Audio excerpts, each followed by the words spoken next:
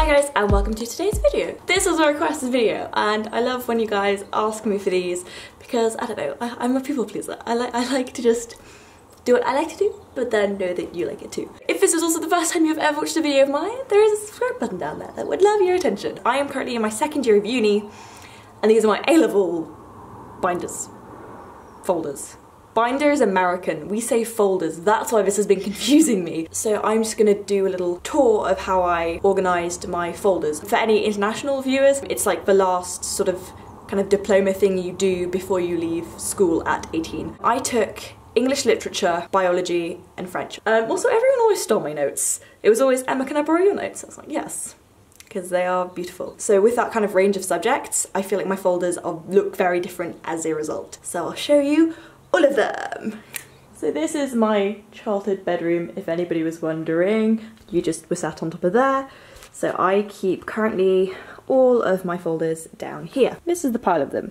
We will go through them by subject, I guess. Also quickly before we get into it, these are two of the books that we did for English A-level. I'm not gonna go through these with you. As you can see, I like a whole bunch of it and I just like wrote notes like that, I guess.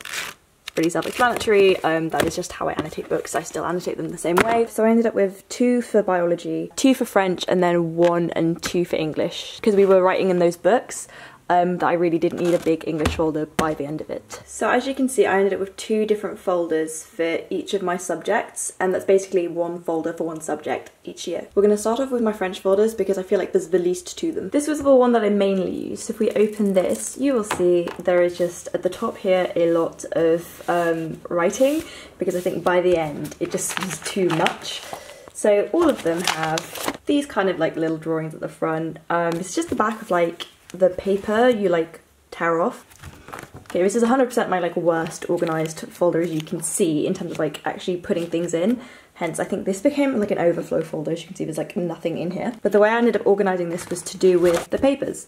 So section 1 is everything to do with paper 1, which is the oral. 2, paper reading listening. 3, writing usage. 4, topic and text. When you know you're basically learning for an exam, it could be the most efficient way to organise it. This is what I ended up doing in second years because you focus on it a lot more like this, in this kind of systematic way. That's why this one is a bit different. This is filed with a G and I was right on here what it is. So this is just general classwork. And you know, it's just sheets and there's nothing really to it that I can give you in terms of like how I organise my binder. That will come in biology, I promise. Then I have a G and a V. This is grammar. Ta-da! And this V is going to be vocab. Lists upon lists. You can tell, which kind of is, to be honest, how I felt about French, is I gave up. Towards the end, I just, you know, completely gave up. The same theme does not happen in my other folders, and it's kind of reflected in my marks. I have a video of how I'm currently learning French, because at uni I'm still taking it. This other folder is much more soothing, I promise. Ooh, there we go. Here we have a mandatory post-it note. This is so much clearer. Oh, my brain loves it small. Classwork, essays, and exam papers. I couldn't tell you when this is from. Oh, 2014, yeah. This is basically first year work, but doesn't mean shit. These are essays. Oh, this is also for like how it's marked stuff. I printed off a lot of past papers, which is genuinely a really good way to learn. That is how this is organised. I would advise you, if you like have better ways of doing it, to like leave them in the comments, because I think organising a language folder is really hard, and there certainly are better ways to do it than what I did. These two are my English folders. This is first years and this is second years. Hence the disparity between the folder sizes comes from, in second years we were working inside books, so the notes are all in there, and this one is just, I have no idea what this is, if I'm really honest. As you can see, it's again with a little sort of drawing in the front. This is actually quite clever that I've done in the side here. Every essay title, and I gave myself, well, I put down my mark.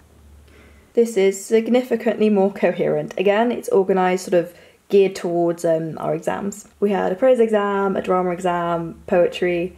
These are all then the essays that I wrote, and we had an unseen exam. Organising thematically, I think, is a lot better because what you end up getting given is so like all over the place, whether it's an extract or like oh, is this a part of a play, or something you've written, or something you do in class. Like, if you organise it thematically, especially in regards to the way the exam is structured, try and gear the organisation of your folders towards that, because that is when you're going to need it most. So don't leave it all over the place. You have to think that far ahead, because it will honestly help you so much. In the drama section, it's everything when we learnt about the pastoral, I believe this is. Oh yeah, that was fun. As you can see, I use a lot of colour. Like, you won't catch me writing in black ever, because nobody ever checks your folders, so it's so much. I just wrote everything in pink. Like, the more colourful it was, the better, because I can't deal with just having a yellow highlighter. If you watch my more recent like uni thing, you'll know. I think this summarises how I like, because then you can organise like different things, get like different colours, and it just, yeah, there we go. Especially when you like, if it's poetry, you just need to like sort of tear it apart, and it's a lot better to do with like more fun colours, as you can see. So you've got different colours mean different things. This section then is just for the essays I ended up submitting, so obviously these are just all typed and marked. And then this is my unseen section. So with one of our exams, you'd get a piece that you'd never seen before, and you'd have to write on it. So it gives you just a lot of like, we got a lot of tips on how to do it, and like sheets and like practice stuff. So vouched all lives here in various colours. Behind this folder bit, so like between like my introduction bit and this, I usually keep like more general things, like if they give you sheets explaining how the exam works, or mark schemes, or anything that's very general to the subject, I keep it sort of in between that bit, so I just know where it is and it's not going to get lost forever in the rest of my folders. This is like one of my favourite folders video, and it actually has my school crest on it. These ones, all of these folders by the way, come from the school shop, so that's why one of them has a crest in it. This is my favourite like drawing. So I organised this one, as I said, by the texts that we did. So this is my set text folder, and we basically did that in sections. We did Hamlet, Remains of a Day, Chaucer, and also play, which is Where's Godot, hence the, yeah, I thought it was funny. I mean, I've organised the folder by, so this is the drama that we did, Hamlet and Godot, Pardoner, Remains of the Day, and then again, Unseen. So again, in here is general things. This is a literary timeline. Oh, if you're doing English. This can help a lot. Oh, and I was doing my own. A brief history. Ooh, look at the colours. Colours will help. Buy yourself like a multi-pack of colourful highlighters and pens. You won't regret it. Okay, with Hamlet, what I've done, I've drawn out all of the characters and kind of like organised them a bit like hierarchically. As you can see, it kind of goes up towards Hamlet. This is incredibly useful if you stick it up on your wall or something. And it's actually a lot of fun to like draw. These are also post-it notes that I had stuck up because I learned all of these quotes off by heart. I managed to do all of them. It was so stressful, but worth the effort. Also, if I ever got like a message from my friends, like a post-it note, I just kind of left it because I don't know, I think they're really cute. So this is just like anything we have to do with Hamlet, whether it was like extracts or like work or can I just weird. Even essays I wrote, essays I hand wrote, they all then live in their section. I did exactly the same for Godot. And because Godot has an incredibly like limited cast, I actually wrote down a couple others from different plays, but I could also like use it to compare with. By the way, the film of this is freaking amazing. High key recommend. Albie is like really good, but then seeing Martha and George B, Liz Taylor and Richard Burton opposite each other, amazing. And again, here are the quotes that I learned from Godot. Don't learn quotes from Godot, you'll go kind of insane. Oh, I also bought a study guide for most of these. Honestly, do yourself a favour, buy yourself like a small study guide, read it, highlight, you come up with some fantastic crap. Again, all of the colours, all of the time, all of the shit handwriting. Ooh, what's this? Oh, I want to highlight this colour. Where did that go? I mean, that's actually a pretty good summary of Godot if you've ever done it. Mind maps are also a favourite. This is how I can organise essays really well if I mind map it, and then I can see logical sort of connections and like conclusions of how things work together. Mind mapping isn't for everyone though. I never used to do it because it confused me too much, but it's good to get your ideas out, especially with English. I now do this for all of my essays. Before I start writing it, I will mind map every idea I have, and that's what your essay comes from. I do it differently for exams, but for like writing on a text, this is really, really useful. And then also giving myself some more plain, really simple notes. That is really, really useful as well, so my brain can like digest it better. I like summaries of different kinds of things, summaries of historical context, summaries of like what I know I need to talk about. This is just a list of those kind of words, you know what I mean. Okay, I know that I didn't do this, but someone did. So I tried, you know. And then remains of the day also got a mind map. I don't know why the two plays don't have a mind map. Again, incredibly colourful. Colourful, colourful, colourful. And this is my French literature that I had to do. Yeah, so I drew a little characters for Bellamy. Everything that doesn't have a place gets a place of you don't belong here. Oh, and some, yeah, some past papers. That's fun. And finally, where my organisation in life has peaked is my 2 biology folders. This is first years, this is all of them, this was an A-level, this is all of my AS stuff, this is all of my A2 stuff. Freaking love these folders. My younger brother is planning on taking biology A-level, so like my plan is actually, one of the reasons I've kept them is to like kind of gift them to him, being like, you will never find more beautiful notes, and I did well on this exam, you may have them, but I'll want them back. Oh, there we go. Yeah, there's a flower in this one. I really like sunflowers. That's a thing. Yeah, AS biology. Ta-da-da-da-da. First off, the way this course was organised was fantastic. Each number is just a different chapter in the textbook we have, and that's how they taught it to us. So, number 1, cell structure. 2, biological molecules. 3, enzymes.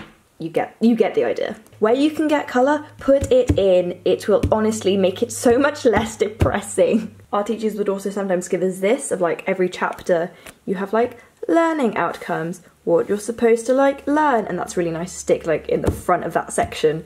God, it gives me like so much, just feels like you get control over what you're doing. So yeah, biology is the one thing that is not organised by exam. As you can see, I've started with colour. I've started trying to put a little bit of colour here and there.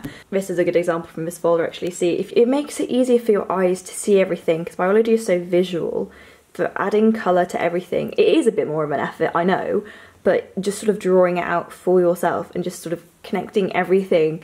It's kind of the same, sort of a similar principle to having mind maps, but you kind of just see everything so much more logically. And then I am aware that I gave up and just started using colours the entire time.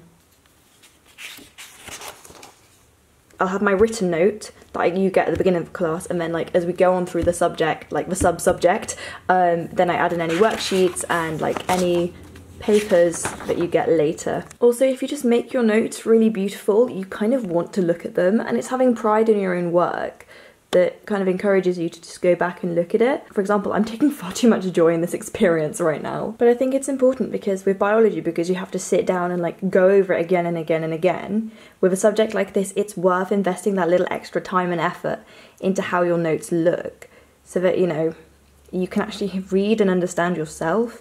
And also it's pretty, it's nice. Like, I'm still hella proud of this. It's been like 2 years. And yeah, any like past papers I realise they're being kept at the back of each section.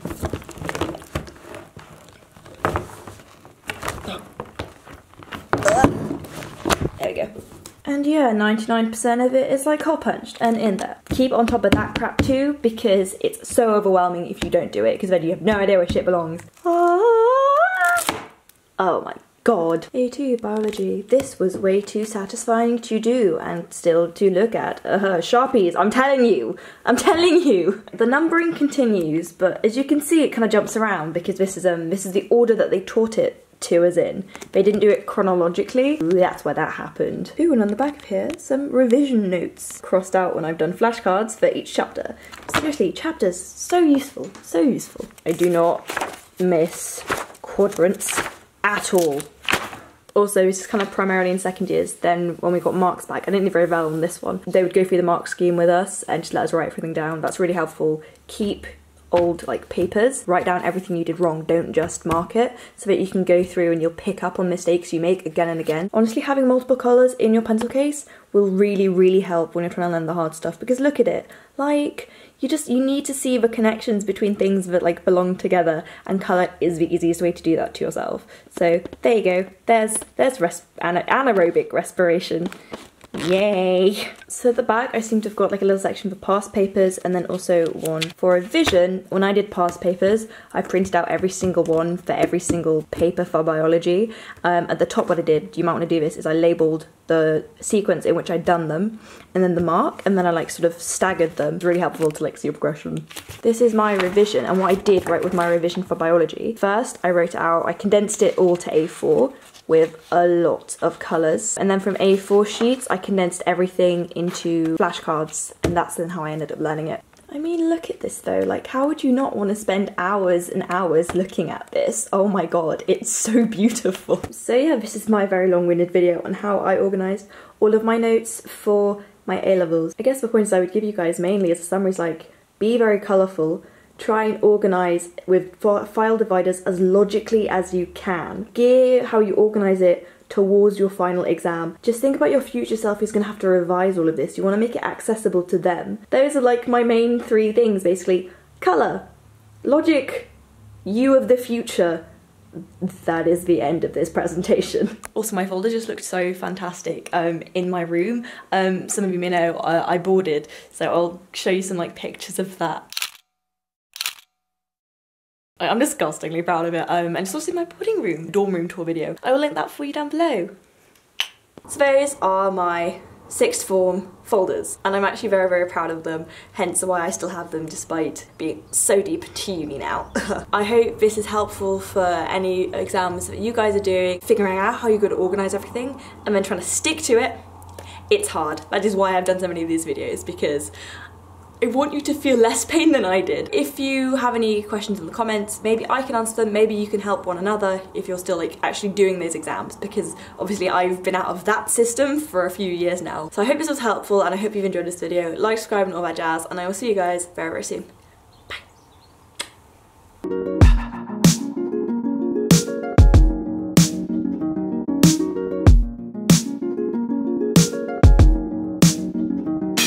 Got my hair done, it's making that like really swishy noise.